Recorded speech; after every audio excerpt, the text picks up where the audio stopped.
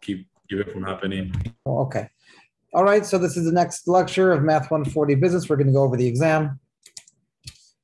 Number one, here's the small part of the data set that describes the fuel economy of model year 2014 model vehicles. What are the individuals in this set? So I looked through some of the exams. It looked like most people got this right, if not everyone. The individuals are just the vehicles themselves, because everything else are the variables that correspond to those individuals. In fact, what are the variables? Well, let's see what was given. Going left to right, we have vehicle class, we have transmission type, number of cylinders, city miles per gallon, highway miles per gallon, and annual fuel cost. So it's just reading them off left to right. Then the question is, which of them are quantitative? It's all the ones with numbers. Number of cylinders, city miles per gallon, highway mile per gallon, annual fuel costs. Those four. Are there any questions on the first one? No. Okay. In terms of how much time that should have taken you on the test, what's a fair amount of time? A minute? Yeah. Okay. A minute for that one. All right. Number two, do you listen to the country radio?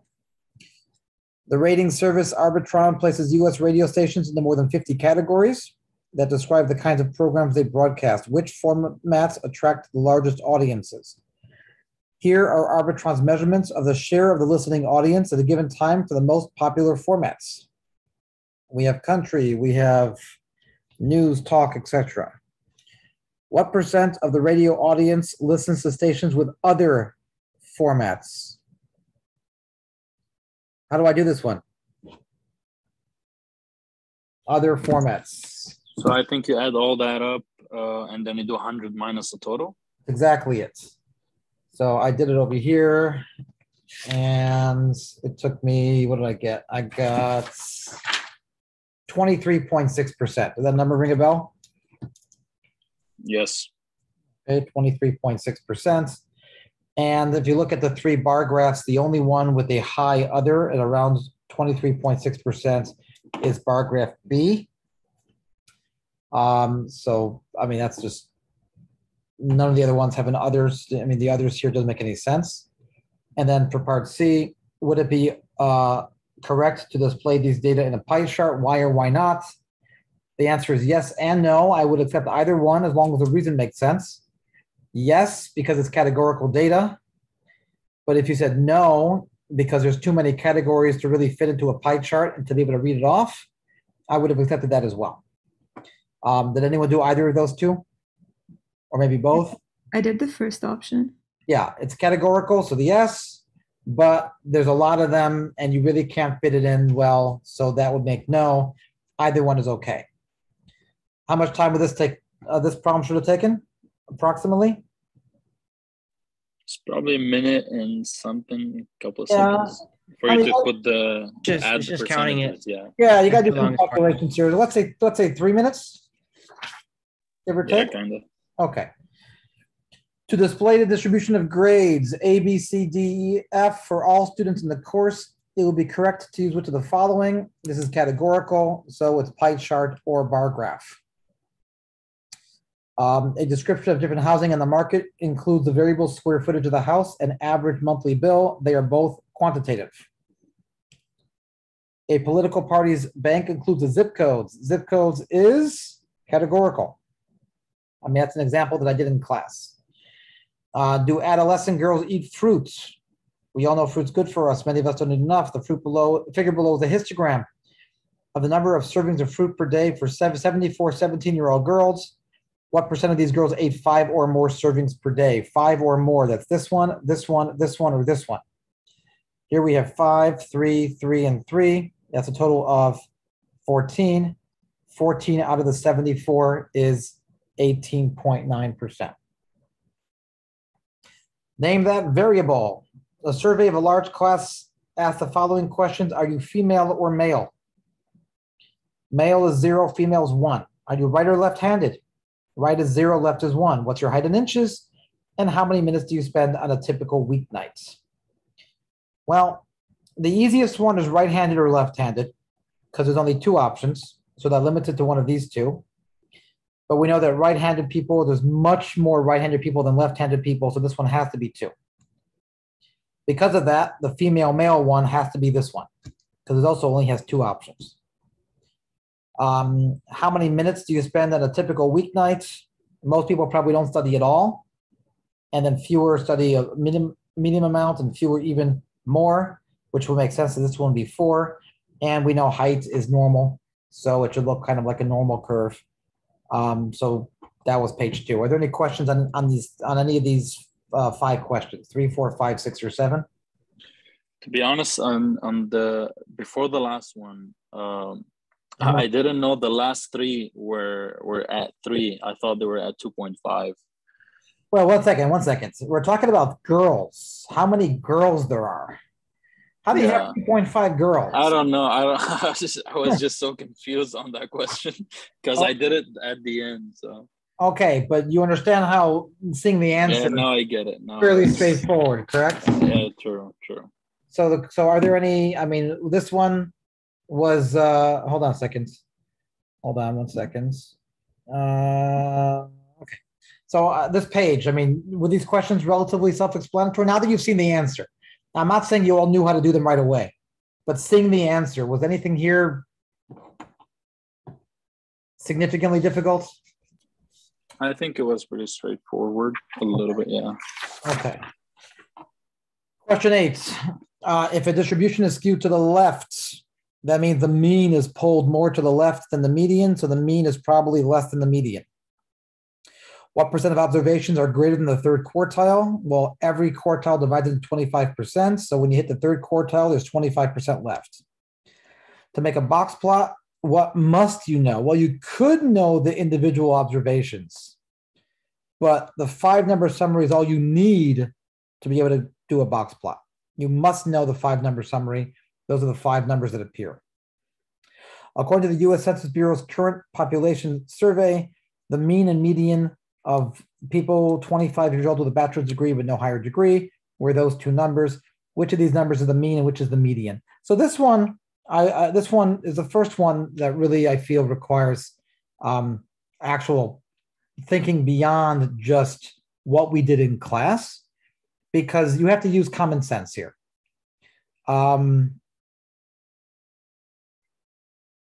Is this symmetric?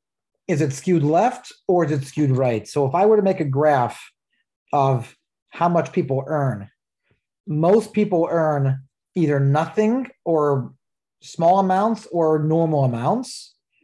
And then you have a few people who get really good jobs and earn a lot, which means the distribution should be skewed to the right. Because of that, the mean is pulled more to the right, which means the mean is going to be higher than the median. Did anyone use that reasoning to get that one correct? Does that make sense? I did use it. Yeah, okay.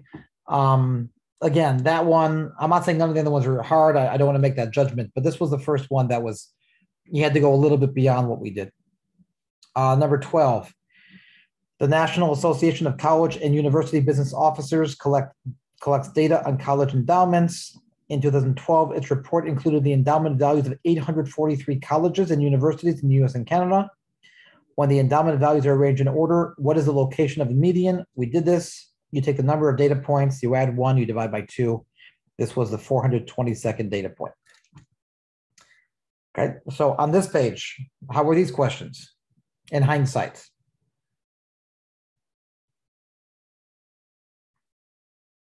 This is your time to talk to me, to let me know whether my expectations are justified or not, or whether or not you feel it should be, you know, I'm off.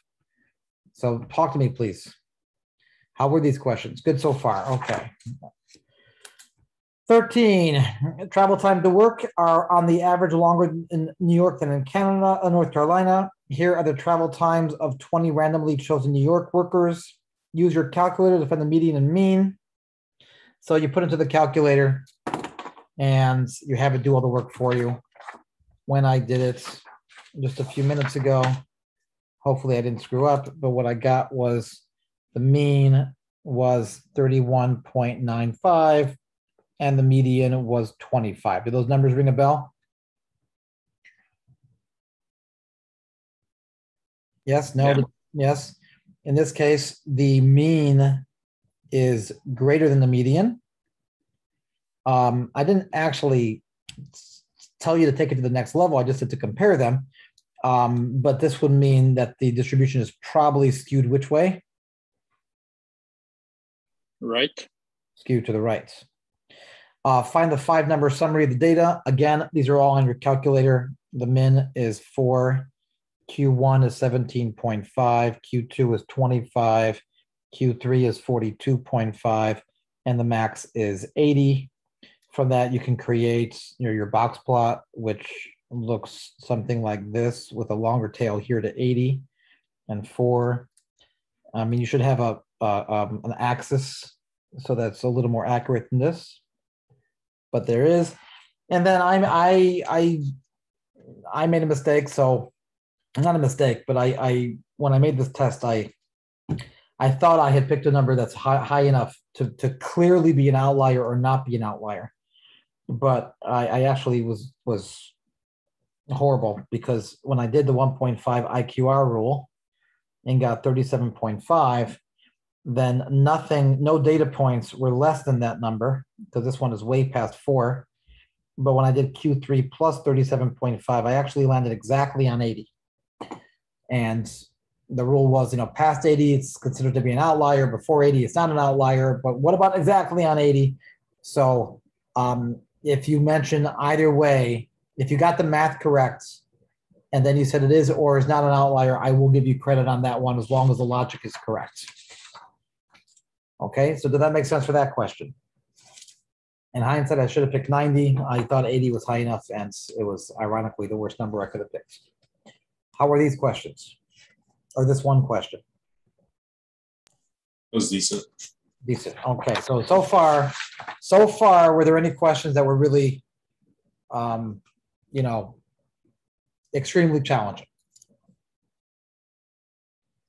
Not yet. Okay. Number 14, which distribution is a lower deviation? We talked about this. This one is lower because all the data, most of the data points are closer to the mean than further away. We know the deviation measures spread. And when the data points are far from the mean, it's got a high deviation. And when it's close to the mean, it's got a lower deviation. So here the majority are close to the mean. So on number 14, the answer is A. For 15, this is a calculator problem, or the 68, 95, 99.7 rule. If you go to your calculator and you do lower, actually we want 95%. So basically what we want here is, depending on the calculator, you could ask it to do 95% in the center, or you could ask it to do 2.5% on either side, because 95% in the center and 2.5% on either side are the same. And when you do it with a mean of 852 and a deviation of 82, my calculator gave me 691 to 1013. The driest 2.5% of the years is less than 691 because it's essentially the same answer as the previous one. The bottom 2.5% is less than 691. And what percent are higher than 934? Again, you do the calculator, you go 934 to infinity, and it gives you about 15.9%. Again, all of those were very, very quick with the calculator based upon the mean, the deviation, and your normal or inverse normal buttons. Questions on that one? Again, so far, so good? Yeah. 16.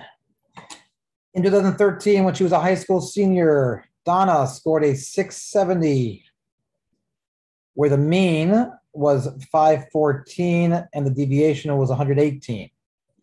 Jonathan, on the other hand, took the ACT. He scored a 26, where the mean was 20.9 and the deviation was 5.3.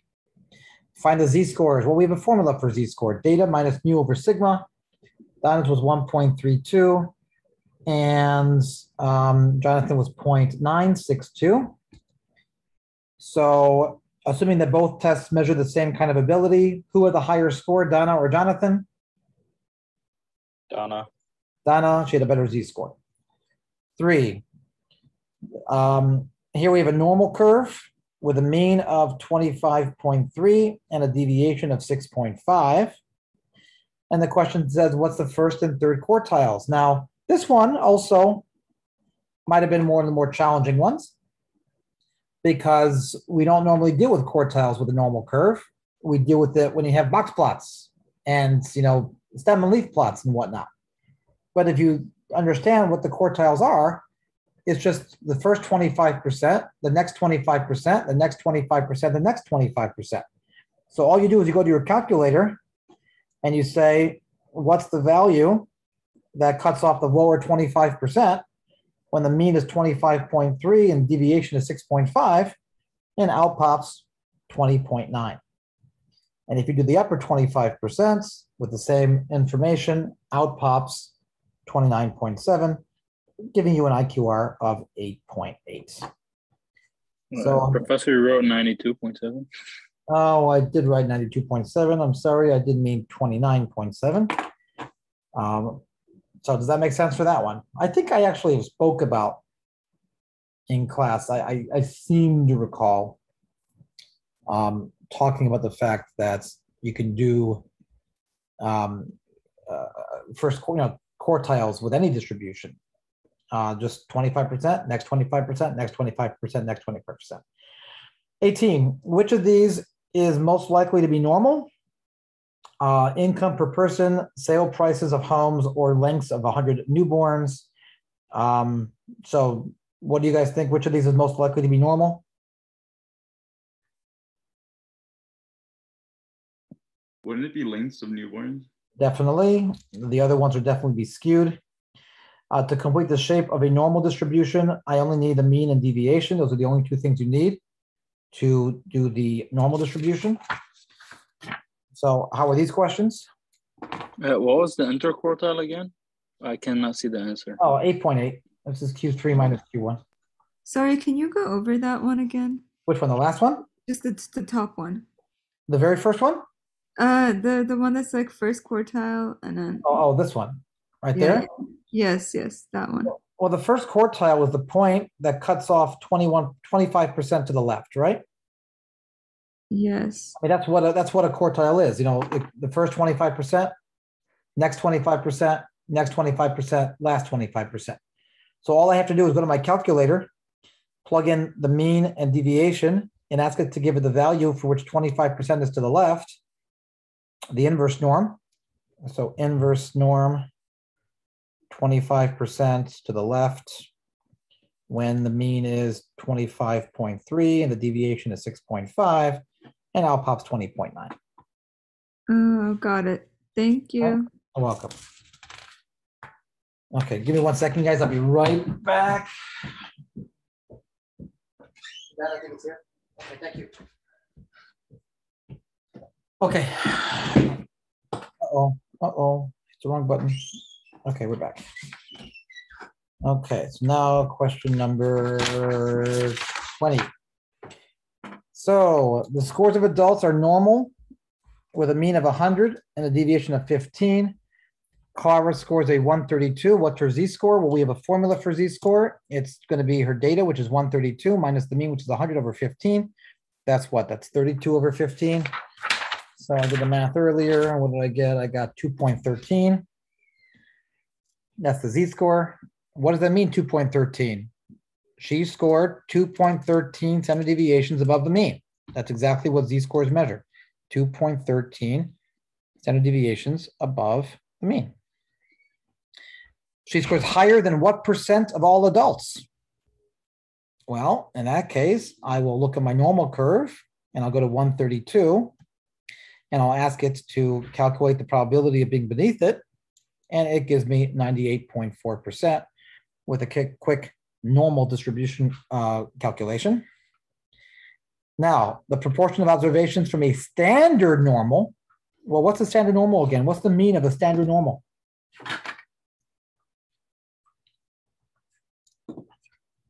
What's the mean of the standard normal distribution? We've done this. What's the mean of standard normal?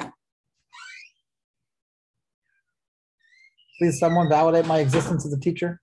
What's the mean of the standard normal distribution? I didn't Zero. know this one. Oh. 0 with a deviation of 1. We did that, right? The standard normal, the one that we compare all normals to, is a 0, 1. So go to your calculator and say, here's 1.45. What's the probability of being more than 1.45? And out pops 7.35%. Anahi, what was the question? Oh, I was just saying I didn't really understand that one because I didn't really get the wording of it, but it's okay. Yeah, me too. Do you recall us in class talking about the standard normal distribution? Does that ring a bell? Yeah, I remember. It's just it was really confusing at the moment. I understand. Listen. True. No, get it. Seeing someone who knows what they're doing give you the answers, things make a lot more sense than when you're in the moment trying to do it yourself. Trust me, I get that.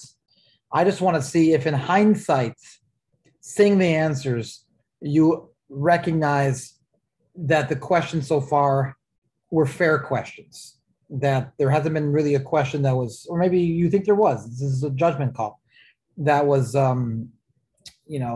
not within the realm of what you could have been handling, if that makes sense what I'm saying. Yeah, it's just like the 1.45, like I Yeah. didn't really get what I was supposed to do with it. But do you see it now, based upon my answer?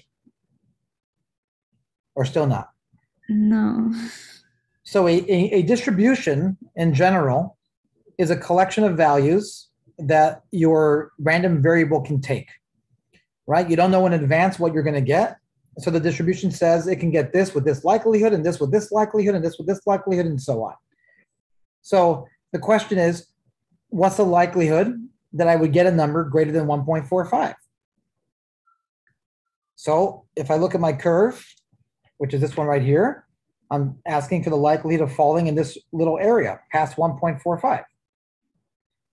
So if you recognize that it's a standard normal distribution, so that the mean is 0 and sigma is 1, you go to your calculator and you do mean, I don't know the order, but mean 0, deviation 1 to the right of 1.45, and out pops how likely it is to be to the right of 1.45. Where do you go to like input those? A normal CDF. Okay. Remember, we only did two things: normal CDF and inverse norm, right? Yeah. Okay. Next one. Automated manufacturing operations are quite precise, but still vary. The width in inches is given by a normal distribution, and we want to be between this number and that number. So what proportion of slots meet these specifications? Well, normal. We have the mean. We have the mu, sigma, we have left, and we have right. They gave me all four things that I need, and out pops 96.3%. Correct? Make sense? Yes. Okay. That's normal CDF on the calculator, right? The only two things you can do are normal CDF and inverse norm. Okay, true or false? The possible values of the standard deviation are s greater than or equal to 0. S is a square root, can't be negative. Yes, true, I guess would be better. The only way the deviation can be equal to 0 is if all the values in the data set are the same. S is the spread.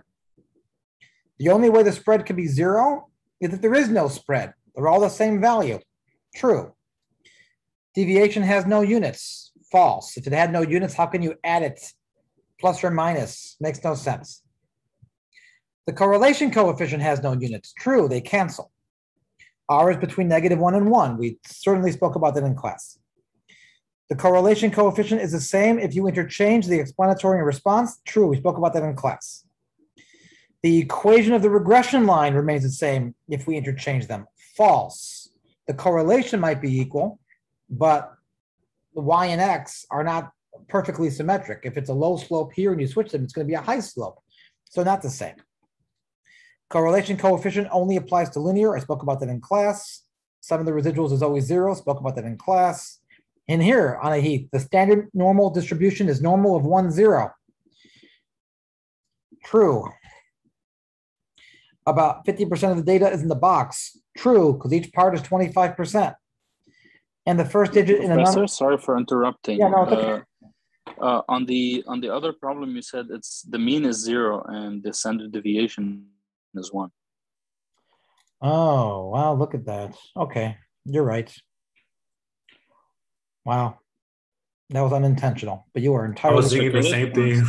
Yes, that was unintentional. I didn't mean to write that. I meant to write N of 0, 1, but you are entirely correct. That is a false statement. You are right. The standard normal is N of 0, 1, mean deviation. So you are right. I misread it. So thank you for that. So next, the first digit in a number is the leaf. Well, no, the stem has lots of leaves on it. So not the other way around. So the stem is to the left, and just like a branch, one stem can have lots of leaves. There you go. So those 12 true or false questions, do you guys agree? I mean, those are all things either we covered or, well, certainly we covered. But I mean, do they all make sense? Yes. Now they do, but during the test, I think, Trust me, I get it. it's just Trust me. In the moments, you're panicking. I get it. Trust me, I get it. 24.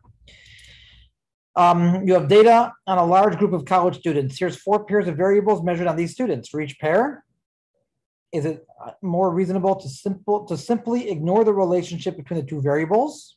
Oh, sorry, to explore the relationship between the two variables, or to view one as explanatory and the other as response? And if that's the case, which is explanatory and which is a response?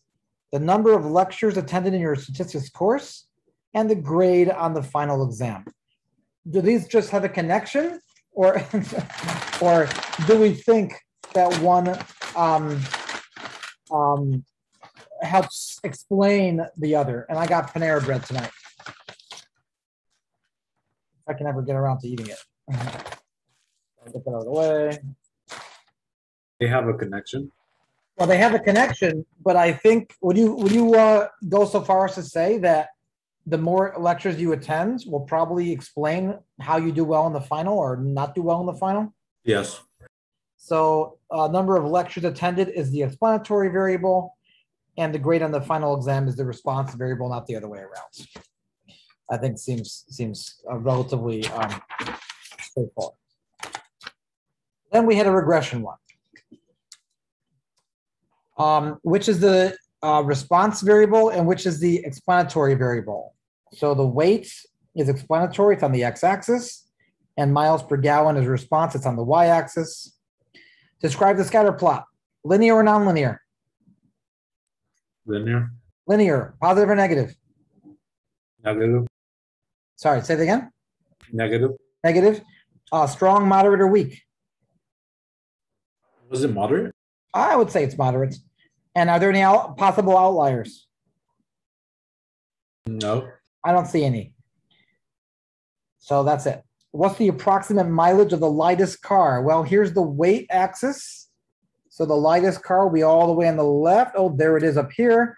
So the approximate mileage is what, 41 or so miles per gallon. Which of these is the correlation coefficient? Well, it can't be past 1 or negative 1. Certainly not positive because it's going down. And it's either negative 0.11 or negative 0.82. Negative 0.82. Negative 0.82. Negative 0.11 is so close to 0, you wouldn't even see any linearity, and we certainly see it here. Check the graph. What is the y-intercept? Well, the equation says the y-intercept is 41.496. What does that mean? It means when x is 0, when the weight of the car is 0, the miles per gallon will be 41.496. Does that make sense? No. Why not? Why does that not make sense? There's no car that weighs 0 pounds. No car that weighs 0, okay? You can't take the data outside of the data set. What do we call that? Extrapolation. Extrapolation. Don't do it. F, what's the slope? Okay, well, back here, the slope was negative 0.0032. Slope negative 0.0032. What does this mean in the context of the problem? What does it mean to have a slope of negative 0.0032? For every pound that you add, you lose that much mile per gallon. Excellent. Beautiful. For every pound you move to the right, the miles per gallon drops by 0.0032. Awesome. Use the equation to predict the mileage of a car with 5,000 pounds. Well, that's going to be negative 0.0032x, which is 5,000, plus 41.496. And my math gave me 25.496 miles per gallon. The mileage of a car with a weight of 6,000 pounds is 20 miles per gallon. What's the residual?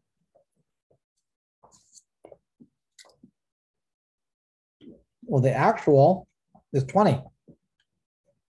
What does the line tell me I should get?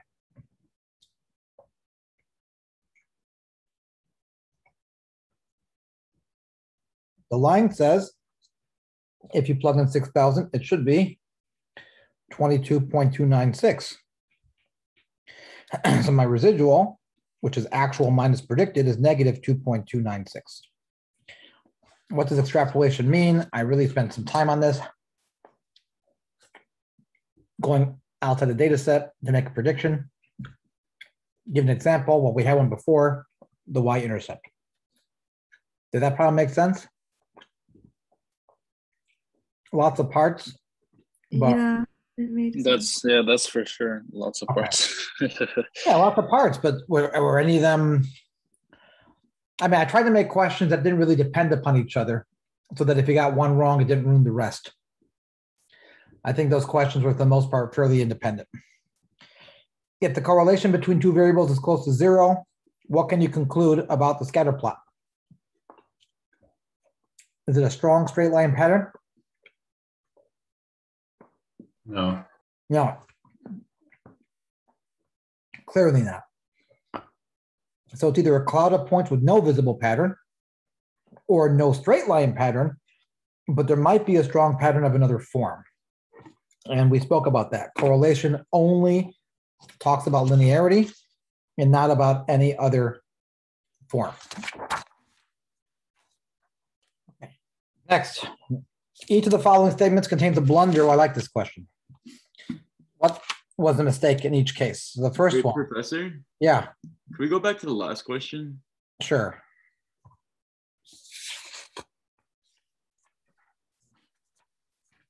Yeah, It got me a little confused because I put B and what was the explanation for it being C? well, if I gave you the following scatter plot, Yeah. what would R be? There was no correlation, right? So it'd be like close to 0. R would be 0 here, but there's certainly a pattern, That's true. right? So R can only talk about linearity. It can only talk about linear patterns. It can't talk about any other shape. Okay. You might have another one, but if it's not linear, R won't tell you anything. Okay. All right, Thank you. next. Oh, no problem. What's the blunder for this statement? There's a high correlation between the sex of American workers and their income. What is the blunder? No R value? Nope. No, I haven't calculated the R value. That's not a blunder. I just don't have it. No, there's a blunder. There's something really, really bad. What's the blunder?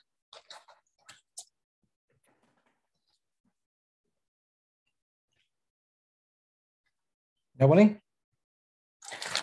You can only do correlation for quantitative variables. This is categorical. Cannot do scatter plots or regression or correlation for categorical. They must be quantitative. Otherwise, you can't have numbers. For B, R is 1.092. What's the blunder? R is greater than 1. R is greater than 1. C, the correlation between height and weight was R equals 0.63 centimeters per kilogram. What's the blunder? Measurements. No units. Good. Okay. Smokers do not live as long on average as non-smokers. Heavy smokers don't live as long as light smokers. So you regress age of death versus number of packs.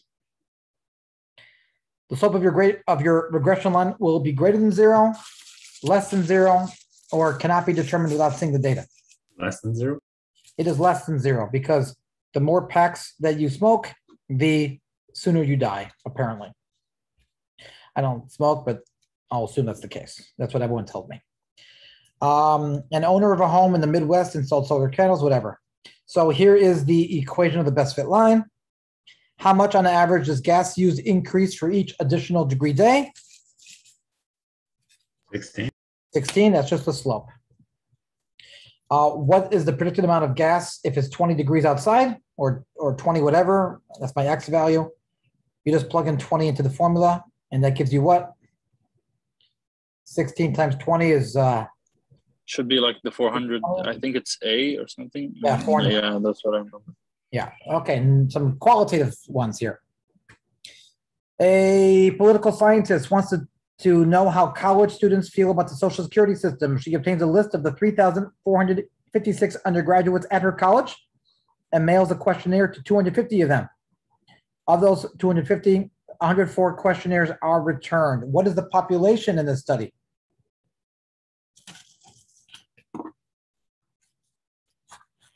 The population is a number, like the first number, and then the sample, I think, would be the answers obtained. Good. Population is 3,456, because those are all the people that she's getting questions from. It's on the homework, yes. True that. And yes, where do you think I get questions from half the time? Well, not half the time, but enough times. And the sample are the ones that they came back to. Okay. You see a student standing in front of the student center now and then, stopping other students to ask them questions.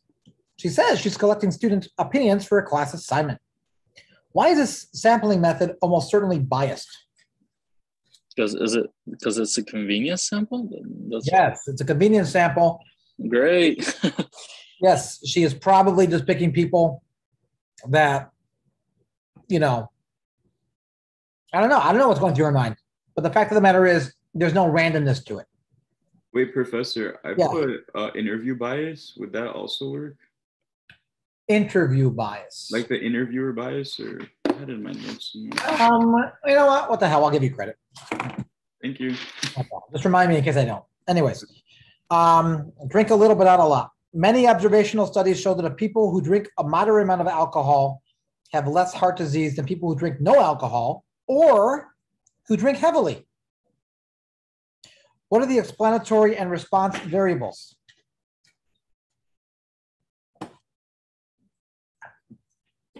Which one explains which? Alcohol explains whether you get heart disease or not. Yes, so that's the question. Alcohol should explain heart disease. Now, moderate group drinkers as a group tend to be more likely to maintain a healthy weight, get enough sleep, exercise regularly than those who drink no alcohol or drink heavily. No on the midterm. What does that mean? Oh, I asked what food did you get? She said, was that on the homework? And then I said, no, it was on the midterm. I see. Did you understand the joke? I believe so. Well, it's on someone's midterm now. Sorry. Anyways, are these variables explanatory, response, or lurking variables? Are they explanatory, response, or lurking variable? Lurking? Yes, because they are not the ones that you are measuring or that you are taking data for, but behind the scenes, they probably have some kind of effect. Is the association between drinking and heart disease good reason to think that moderate drinking actually causes less heart disease?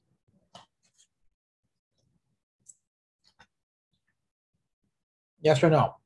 Does it cause less heart disease? No, because correlation doesn't. Yes. I mean- Correlation does not imply causation. I love it. Okay. A large representative random sample of 6,906 US adults collected over 20 years showed that parents reported higher levels of life satisfaction than non-parents, with the observed difference being statistically significant. This is an example of what? Observational, randomized comparative experiment, or a matched pair experiment? Observation. Observation. You're not doing anything. You're just watching the data. What electrical changes occur in muscles as they get tired? Student subjects hold their arms above their shoulders until they have to drop them.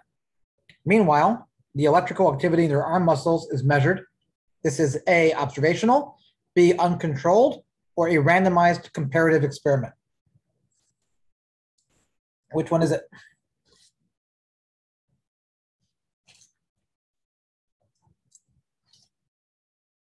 Would it be C? It is not C, because if it was a comparative, what are you comparing it to? Oh, that's true. What different treatments are you providing these guys? You're having everyone do exactly the same thing, so there's no control. There's Observation. no, but it's not an observation. If it was an observation, then you wouldn't actually play a role. You'd just be observing and recording the results from somewhere else. You're the one actually doing the experiment. So it is an experiment with no control. It's an uncontrolled experiment. But I get that might have been a stretch. So we'll make it a star. It's a 1 point question, so I don't feel too bad. But I can see why that might have been a little confusing in hindsight, based upon what I went over with you over the last 8 weeks. So that one, mea culpa, that one's on me. I can see how it could be confusing. 36. Juan makes a measurement in a lab and records the results in his lab reports. If he makes the measurements repeatedly, the standard deviation will be sigma equals 10. But he repeats the measurement 4 times. What is his new deviation of the mean if he repeats the experiment 4 times? I think you do 10 divided by square root of 4, or Yes. whatever the number it is. Exactly, 5.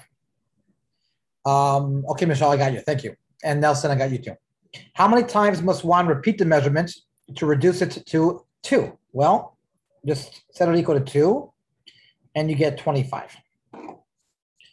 The Bureau of Labor Statistics announces that last month it interviewed all members of the labor force in a sample of 60,000 households. 6.7% of the people interviewed were unemployed. Is this a sampling? Is this number a sampling distribution, a statistic, or a parameter? Sampling? Yes. Oh no, this is the number is not a sampling. Statistic. I mean statistics. That's what I meant to say. All right, My bad. I forgive you. Next. Oh, what happened? I lost. There we go. Okay. In April 2011 poll of Canadian adults, it found that 57% were certain that they would vote in the May 2011 elections. Election records show that 61.1% of registered voters voted in the election. Is this a sampling distribution, a statistic, or a parameter? Parameter. It's a parameter because the records are using the entire country of all the registered voters. There's no sample, it's everyone. Next, annual returns vary. We got a mean of 11.7, a deviation of 34.1. What does the law of large numbers say? ABC, 3 options, 1 in 3 chance, the law of large numbers. It says nothing about normal, so it's not C. B, as you invest more and more, your average return will get closer to 11.7%. That's exactly what the law of large numbers says. As the sample size gets larger, you approach the true value. Next, scores on the critical reading part of the SAT were roughly normal with mean 496 and deviation 115. You choose an SRS of 100 students and you average them. That means we're going to get the original 115 divided by the square root of 100. That's 115 over a 10. Sorry, I'm looking at the wrong question. What's the mean? The mean is still 496. The mean hasn't changed. We talked about that, right? The mean stays the same, but the deviation drops by square root of n. So it's 11.5. Whoops, wrong one. That's 11.5. A newborn baby has a extremely low birth weight in elbow if it weighs less than 1,000 grams. A study of such children in later years examined a random sample of 219 of them. Their mean weight at birth was 810. The sample mean is an unbiased estimator of the mean weight, mu. What does it mean to be an unbiased estimator? It's got nothing to do with normal. So again, C is out. B is just a law of large numbers. So by process of elimination, it has to be A, which says that the average of many values will be close to what we expect. That's exactly what an unbiased estimator is. The number of hours of a battery lasting before failing varies. We have a situation where it's exponential, which just means strongly skewed to the right. We don't need to know what an exponential is. The central limit theorem says, well, this is the applet, the central limit theorem applet. We went over it multiple times in class, that if you do it, if the sample size gets larger and larger and larger, then the distribution will look more and more normal. So this one is C.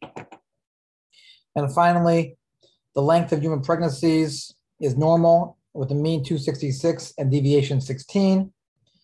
The probability that the average pregnancy length for 6 exceeds 270, well, it's an average. The mean stays the same, but the deviation drops by square root of n. And we want to know whether or not it exceeds 270.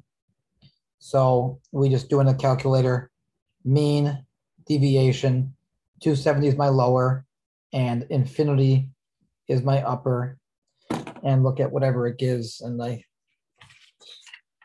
have it here somewhere. I think it's 0.4. Not 100% sure on that one, but I think it's 0.4.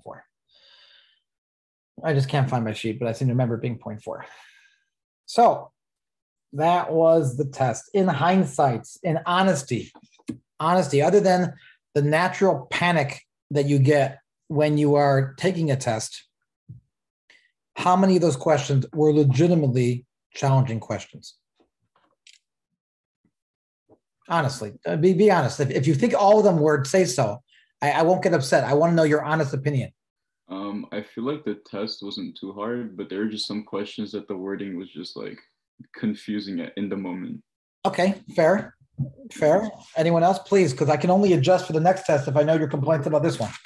And like some of the questions, like when we were going through them, they were a little hard, as we all agree. So to me, I'm saying I was just trying to focus so much, and not to get the answer wrong. And that's why I think in general, like it was easy that if we like knowing the answers right now, but while going through it, I think it was just a lot of questions for that time period, because we wanted to focus so much on each question and not get answers wrong. Well, of course. But let me explain why I asked more questions. When you give an open book, open note test, and a couple people just if you want to, by the way, direct message me your opinions and thoughts. You can also do so if you don't want to say it out loud. I'm totally okay with that as well. But when I give when you give a multiple an open book, open note test, the only way to really make it fair as a testing procedure is to ask more questions, because if you ask fewer questions, you'll eventually, find the answers and you have all the time in the world. It's only really a good test if it is a lot of questions. That's just, I'm giving you my philosophy on this. So you might not agree, and that's fine. I didn't take it, but it seems like certain chapters were more common. I tried to give a nice scattering. I mean, it's certainly possible that some were represented more, but that was an accident. That's just picking questions. Someone else said after the review it looked easier, but during the test I was overwhelmed. I overcomplicated many of the questions, and it caused me to lose time on others. Certainly, I can't. I mean, yeah, 100%. I get that. Professor. Yeah. I just felt that it would have been better if like the multiple choice and the short answers were split, so we knew what was what. Because because usually what I do is I go through the multiple choice first and then I do the answers after. But it was like I Okay. thought I had more time than I had because I didn't know it was all split off. Okay. Okay. So you know what? So I will next test I write. So I'll make sure to keep them separate. That's fair. I liked it mixed because it was by chapters, but if for the most part, but if It was just because I didn't expect it to be that way because usually it's separated. So I thought, oh, I got finished with the multiple choice. Okay, then I can just finish off the rest of the other stuff. I hear. I mean, I'll see what I can do on that one. I don't want to make promises and then go back on my promises, but I'll see what I can do. Yeah, but now that I expect it, I feel like, oh, it's better. It's just I didn't expect that in the thing, so it kind of made me lose some time because I kind of got shocked when I found out there's all these other questions. Gotcha. Okay, that's fair. Alberto, your hands up. What's up? Oh, that was me, the one that just asked about the Okay. separation. Yeah. I feel like I needed to organize my notes better because I was spending a lot of time. Yeah, that's exactly it. I felt like I needed to organize my notes better because I was spending a lot of time flipping through them. That's exactly it. A lot of people sometimes open book, open note test. Oh, I'll write all these notes, open book. Oh, I won't even take notes. I have the book. But then when you get to the test, you're spending so much time looking for things that you don't have time to finish. And that's exactly the thought process of more questions is to do exactly that. But I feel other than a couple questions though, I honestly, I feel, well, let me see this question. Who here feels that they could have and should have studied more for the test? No one? I feel like I could have, but Oh, on me? Okay. Anahi, what's your question? I was just gonna say that if you could just keep the questions like in chapter order, just because like then we would have to do like the multiple choice and get through like all the chapters, but then we would have to like go back to the first chapters again for the free answers, and it would just be like if you already passed like the chapter's knowledge, like you don't want to like go back to like Gotcha. I make no promises, but I'll try. I don't mean to like juxtapose anything Alberto said, but it's just like I feel like it's just a more convenient method. Gotcha. Yeah. I make no I promises agree. because we're talking about something that's like 3 or 4 weeks away, Yeah. and I don't want to make a promise now and then completely forget it and have anyone complain that I lied. but But I'll try to keep that in mind. oh yeah, now that I understand how the test was done, I understand why it was that way. It kind of shocked me because I'm used to it being separate. Okay. Yeah. So Okay. now that I know it's that way, I'm pretty sure I'd be able to like understand. Oh, okay, then I need to get through all this. Okay. Well, maybe I can do a compromise where make the multiple choice in order and then the non-multiple choice in order, and that way everyone's happy. Or I can do it exactly the opposite, make nobody happy. I don't know. We'll see. And I'm fine with the way you did it. It was just more of a shock, like to it. Now that I understand the way it is, I feel like I'd be able to go through it much faster. All right, good. But in general, it'll hopefully be graded by next week sometime. I have just a lot of stuff to grade in my various, like every class has a test that needs to be graded. So I don't know when they'll be graded by, but I will just try to do them as soon as I can. Another comment, I was prepared for 25 questions, but it was open note, so it makes sense why there will be more. Okay, but just so you know, I did email everyone earlier, either the day before or maybe even that morning. I don't remember exactly when. No, probably the day before. And I think it was the same day. Was it the same It was that day? morning, like around 9 in the morning. And I did say that there were gonna be more questions. But nevertheless, yes. This is my second time at CSUN. Oh, on the campus, you mean?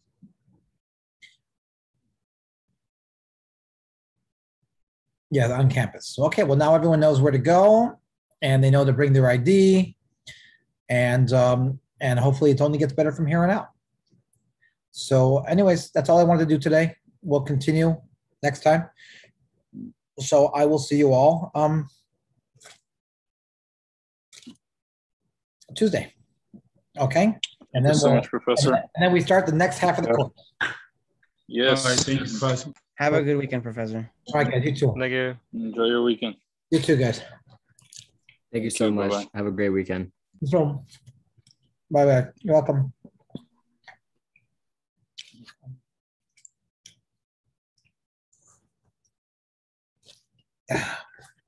You too, Lorena. Okay. Oh, I have a question where I don't know if you saw the message I sent earlier. I joined a bit late, so I was wondering if I could like get marked tardy. Who's this? This is Nelson. I thought did I get you, Nelson?